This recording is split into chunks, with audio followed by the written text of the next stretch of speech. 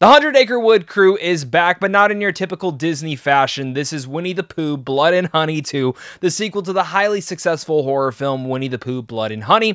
Now, while it was highly successful, it definitely did not succeed with the critics, and even most of the audience, if you look at that Rotten Tomatoes score right there. But after a couple days, Winnie the Pooh 2, Blood and Honey actually kind of surprised everyone with a 100% Rotten Tomato rating, which has now gone down, and I don't know personally what it is now, but the last time I looked, it was about 63%, which is about typically what I would have expected from a film like this. But I gotta say, like, I kind of got a little bit more excited for this, hearing that, oh, they took all that money and made a better movie. And I got very excited when I saw Matt Leslie was the writer of this, who did Summer 84. Very, very underrated horror film. I highly recommend you go and check that out. But here we are.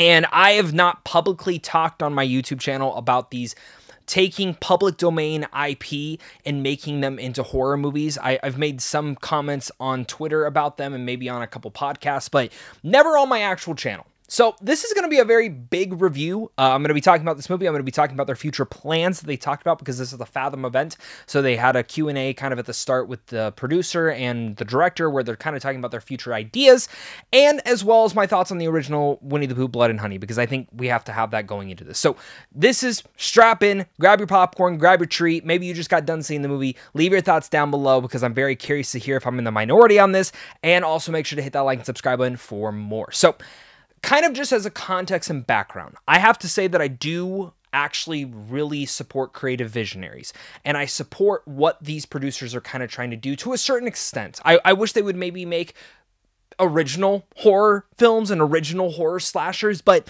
them taking public domain ideas is something that's going to be kind of interesting to see. And when they announced that they were going to be doing Winnie the Pooh, Blood and Honey back, 2 years ago at this point, I thought, oh, okay, like, it's not my cup of tea, but maybe this can turn out. And it just seemed from like how that film looked, it wasn't anything of my personal thing, and I was just like, I'm not gonna go support that. I don't want to see it. Saw the reviews, definitely did not care to see it, but I ended up watching it for the very first time because I knew I was gonna go. Ended up seeing the sequel, and I gave my time, and I watched that movie, and it's not good. Just flat out, it's not good. But overall, you know, I've watched a lot of C/B horror films where you can watch them and you can like them for what they are and enjoy them. But even then, like, the original Blood and Honey was just boring. And when you go to a slasher movie, there's a couple things I expect. Sometimes I expect some cool lore. Sometimes I expect some good jump scares. But overall, when I go to a film like this, I want badass and awesome kills. And I didn't get that with the original one. Like, they were just cheap knockoff, and it was just felt like it was there to make money. And it made money. And that's cool, because now they can make this Poohiverse that they're doing, which they really much talked about at the start of the Fathom event. And, you know, with this whole Poohiverse, I don't love the name. It's funny to say to me. Hearing them talk about this, you know, even as someone who did not like the first one, I went into this optimistic thinking, okay, this is going to be better. And now seeing, you know, they have all this creative passion, and the way that they talk about it, it reminded me of when I had made some cheap horror films, or horror short films more likely. And they're not the greatest, they're not the best, but they're things that I am appreciative of and something that I'm very passionate about, and really much taught me about the filmmaking process to a certain extent. So there's a part of me that like goes, I support what you guys are doing. I'm cheering for you guys to make this work. But at the same time, there's a part of me that's just not really feeling it. And, you know, they have a Peter Pan nightmare film coming out, which sounds interesting. Bambi the Reckoning is coming too. If you went to this event, you probably saw the first minute clip that they shared where you see Bambi flip a car over, which actually looked like pretty damn cool. I'm not going to lie. Maybe I'll go check that one out too. They announced that they're probably going to be doing a Winnie the Pooh, Blood and Honey 3. I assume they would be. They're going to be doing a Pinocchio one, which that one could actually end up steering me towards the right way if they do it correctly, because they said that they might be working with the creator of Chucky, which is like interesting. And then they said that they're going to do like an Avengers Assemble of all these characters, where it's like Freddy versus Jason, but all these different Madhouse public domain characters. And I'm wondering, like, does Steamboat Willie now come in there? So many unbelievable things. But let's get to my thoughts on Blood and Honey 2. It's okay. I'm actually really surprised I had the 100%. I don't know if people went into this with like the thought of like, okay, like the first one was what, a 1 out of 10? This has to be better, right?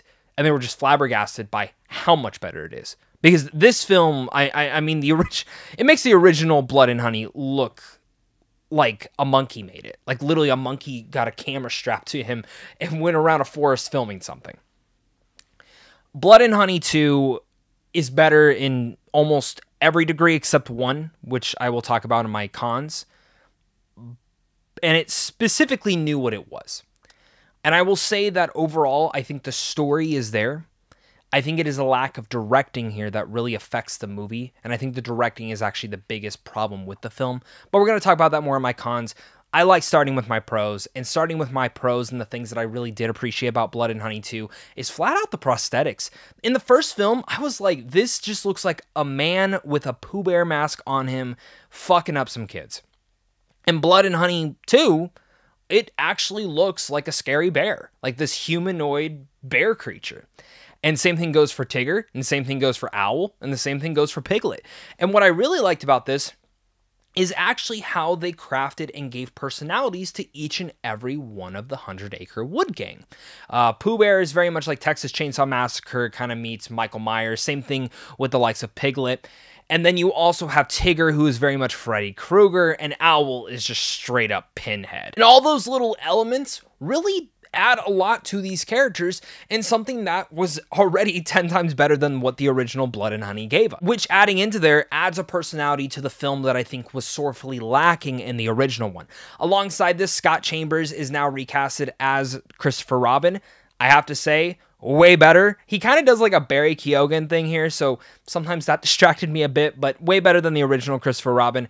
As well as one thing I kind of have to give is, while again this is borrowing from public domain and things like that, and it is kind of sorely a love letter to different horror icons that of course the producers, the directors, and the writers all grew up with, this is kind of their Evil Dead 2 to a certain degree. Kind of very much a remake and a retelling and recanonization of the first film, and to the degree where the first film is actually like a movie in this universe, and this is just like the aftermath of it. So like we can... Like, personally, if you've never seen the first Blood and Honey, you really don't need to. They recap it pretty fast, and you see little glimpses of it on TV when some kid's watching it, which, shout out, if you ever watch 3C Films, kind of tune in on that scene. You may be able to hear his voice. I'm not joking.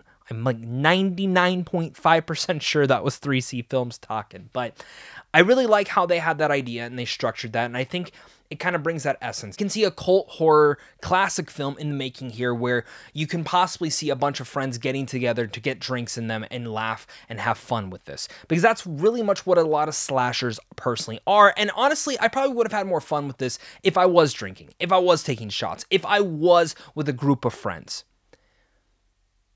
We'll talk a little bit about that more in a second. I definitely still want to stay on my pros because there are a couple more things that I did still appreciate with this film. And one of the other things I appreciated about was the lore, how they actually created and crafted a lore surrounding around the 100 Acre Gang.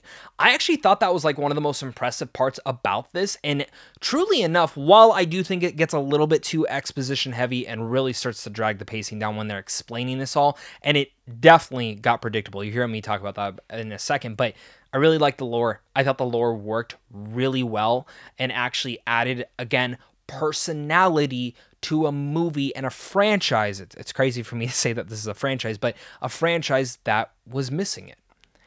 And on top of that, as an indie horror film, I think I've seen a lot of people compare this to kind of like the first Terrifier film, and specifically more of the first one. That is something that you can personally see here. And I can see 10 years down the road, people talking about, yeah, you know that there's a Winnie the Pooh horror film out there. Let's not watch the first one. Let's have fun with the second one. And the second one definitely has those elements to it. That is sadly where we need to start talking about my issues with the movie. And first off, the one thing I do want to say is that the worst part about this movie that is worse than actually the original is the cinematography and some of the lighting. I think, honestly, I was very disappointed to see a lot of the kills hidden in the dark. Now, I don't know what the choice, or that maybe it was the projector that I was going off of, but any scene that was actually lit, I could see. I've been in bad theaters before where the projector had a dim light, and, you know, it was always affecting every single scene. So I personally actually think it was more of a film issue, but there were moments where I could not tell what the hell was happening, who was getting hit, what was going on. Some of the kills you can definitely see, and those kills are fantastic and already 10 times better than the original. I mean, Tigger goes on a rampage, and Tigger's my favorite in here. I wish we had more of him. Again, we'll talk about that in a second, but that sequence was great, and the way they lit that one was perfectly fine. But the rest of the movie, that's kind of where it really lacked and kind of hurt me in a couple different ways, is specifically because you just can't see what's going on, and it takes away from any of the tension, the momentum, or those oohing and awing and those cheering moments that you can get when someone gets brutally murdered. And it's crazy to hear that you're cheering on that, but when you go and see a slasher film like this, that's kind of what you want to see. That also adds to the melodramatic avenue of this entire film, which kind of at times feels like a soap opera. Not something that to be proud of personally, and it's not something that I can sit here and be like, oh my god, I love this so much. No, a lot of the drama in here really hurt the pacing. At 1 hour and 40 minutes, it made the film feel at least at 2 hours. Felt like it was 20 minutes longer. Any sort of scene with exposition just dragged painfully, and the second some of the exposition's introduced, it ties into something else automatically in the back of your head. And even before then, like when they're introducing these little layers, I sat there going, it's going to be this, this, and this. And as I'm watching the movie, yep, it is that. And it's pretty predictable into that avenue. I think a lot of that also just goes down to the directing too, and specifically how they are telling these scenes within those moments. Also, I have to say, like, as much marketing as they did with like all the different Pooh characters, they're not really in the movie all too much. Like, Tigger has 2 scenes, one small one and one giant one at the end, which, like, the third act did make up for a lot of this movie. Like, I was actually ready to leave this movie and be like, this was terrible. The third act did win me back over because of how much fun it is, and that's, like, seriously, like, when the massacre and the murder starts to happening, and I was all into that. And Tigger gets a moment that's just incredible, but not enough of him. Same thing with Owl. Owl's cool, and they don't really use him enough. And same thing with even Pooh. Like, the characters just aren't there that much. It felt like they even had a bigger presence in the original one, which is saying a lot. And maybe I'm just, like, expecting more of them in here, but it really was Christopher Robin's movie. And that's okay. I understand, like, you're supposed to focus in on that, but it feels like for this movie, like, if I'm comparing it to, like, some of the Halloween films with, like, Michael Myers has a huge presence throughout the whole movie when he's not on screen.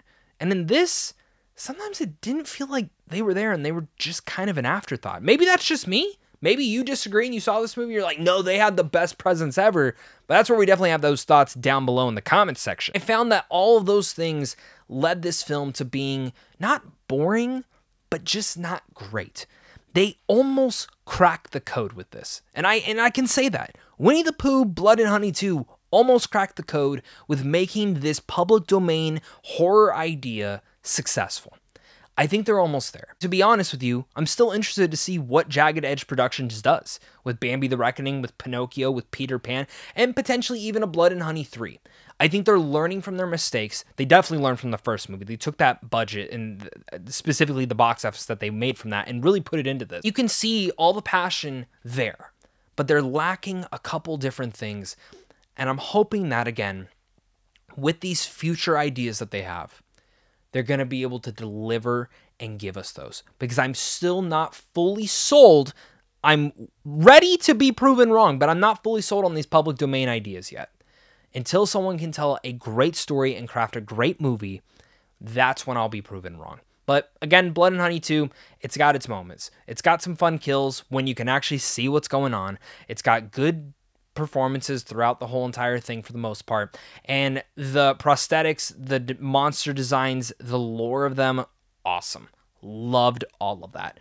I thought it was very unique, the personality they gave to this, and it actually made the film feel like it had a personality. Truthfully, maybe my expectations got the best of me, but I do still check my expectations at the door. I sat down, I was like, let's just see what this is, and I walked away just going, okay, to the degree that when the film literally ended, when it came up and it said Director Reese Waterfield, I jumped right out of my seat. I'm like, that is a terrible ending.